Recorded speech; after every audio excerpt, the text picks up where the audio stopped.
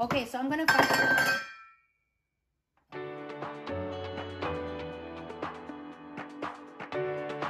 Hi guys! Welcome back to my YouTube channel. I am Risi Manaig. I'm a wife, mom, entrepreneur who is willing to share my experiences for you to be able to start your own business journey. And today, we are going to do a tutorial of how to sublimate a wine tumbler. But first, I am going to show you all the items that you need for you to be able to do the project. So first off, the very first thing that you really need is the sublimation printer. So this is EcoTank printer, and you can convert any Epson EcoTank into a sublimation printer. All you need to do is buy a sublimation ink, which I actually don't have at the moment, but I'm just telling you now that you have to purchase a sublimation and put it into sublimation printer, such as Epson EcoTank. And the next one would be the sublimation blanks. So these are the types of blanks that you can use, and it's very important that you buy with the word sublimation, because sometimes there are mugs out there that are available in Dollarama and they are not a sublimation coated. So it's important that you read the fine print or the description that it has sublimation coating. So these are examples of tumblers, of sublimation tumblers that we have available at www.basicops.com, such as 20-ounce skinny tumbler and 12-ounce wine tumbler. And we also have 12-ounce and 15-ounce sublimation mug. Okay, next one would be the sublimation paper. I got a couple of questions on my Instagram before if they can use a regular paper to do up sublimation projects, which is no, you can't do that. You have to purchase a sublimation paper such as this one, and this is ASAP sublimation paper, and this is my most favorite one, and you can find it under my Amazon finds. It is very good, high quality, and the colors are very vibrant. And the next one that you would need would be a heat press, and this is my favorite one from Better Sub, and they are available also on Amazon. And it's very important for you to read the manual, because every blanks have different time, pressure, and temperature. So it's very important for you to read the manual and keep it, because sometimes when you get these kind of items, you just throw away, and then later on you forget on what temperature and time that you need for your project. The last thing that you would need is a heat-resistant gloves, because once you have sublimated the tumblers or the mugs, it would be very, very hot, and it's important for you to protect yourselves and not to burn yourselves. So you really need to have this one as well. Okay, so we are going to do a project, and it will be 8 pieces of wine tumblers. It's for an order that I got from Etsy, so I'm gonna show it to you from start to finish. So yeah, I'm pretty excited. Let's go. Oh, welcome to my workspace. And these are all the sublimation tumblers that we got and we are working today. And I'm not sure if you can see. So we are just going to put names and chic happens onto the tumbler. So yeah, the first thing that I'm gonna do is I'm going to print it into my sublimation printer. So I have to set it to the Epson one, and then the settings would be sublimation. And make sure that you have paper into your printer, and then you just print it. So I already have a default settings for my Epson printers, such as like a presentation matte print, high quality, mirror image.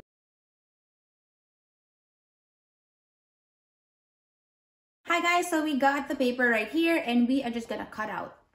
And I'm gonna fast forward this one because it's take a little time.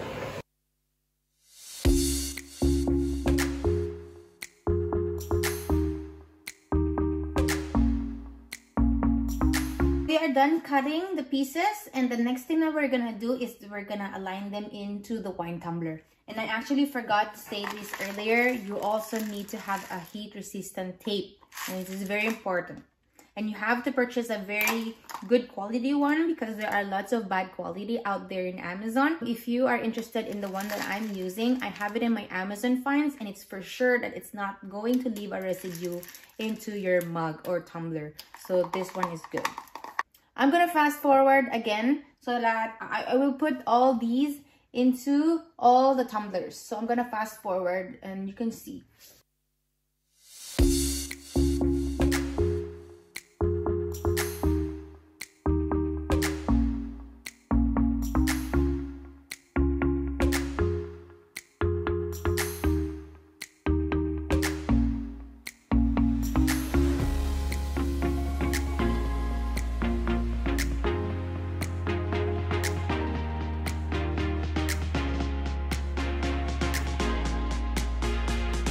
So we have to preheat the heat press to 365 degrees. And now we can put the tumblers. And as I said earlier, because this is for a 20-ounce tumbler, I can put like 2 wine tumblers at a time. So I'm just going to put a little space on the other side. And we're going to press this for 45 seconds.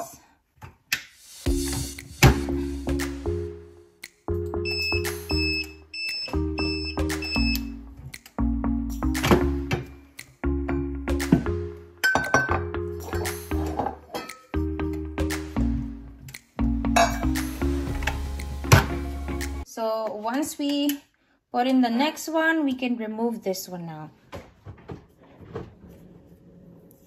So be careful, the tumbler is really hot.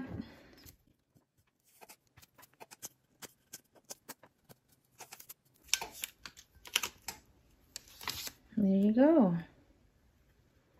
So we got our first one.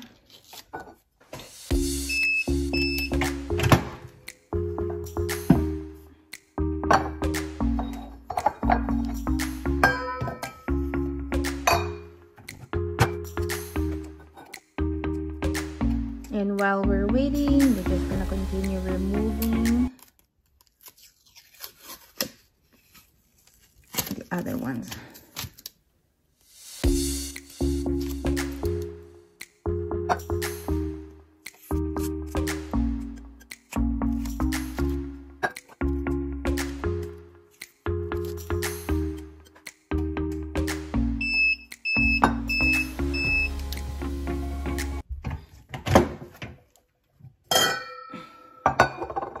And we are down to our last batch. That's why I really love this for the 20 ounce because it's long and I can put 2 wine tumblers at a time. It makes my work faster.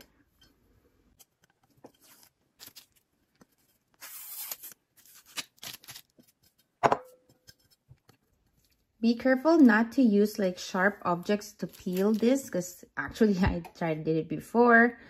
I tried to peel this tape with a sharp weeding tool and it kind of scratched the tumbler. So I wasn't really happy about it. So that's why I'm taking my patience removing it just with my nails. Okay, and that was the last batch.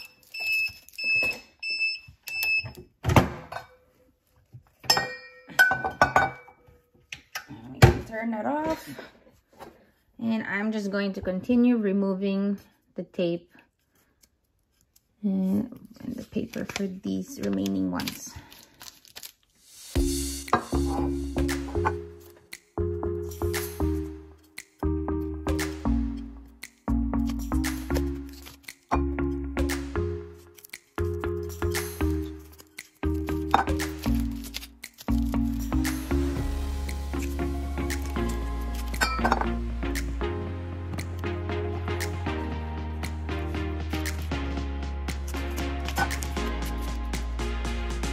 Okay, and we are done. And the next thing I do, I just put my card in it. Like my cup care instructions and business card.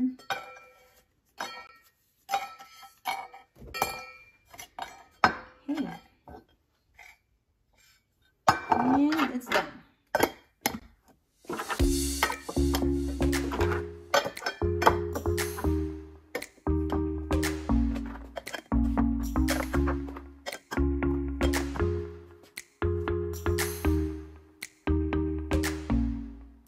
have it, guys. You see, it's so easy to make sublimation wine tumbler, and it's a good addition to your shop. So if you love the video, please like, share, and subscribe, and ring that notification bell for more. See you next time.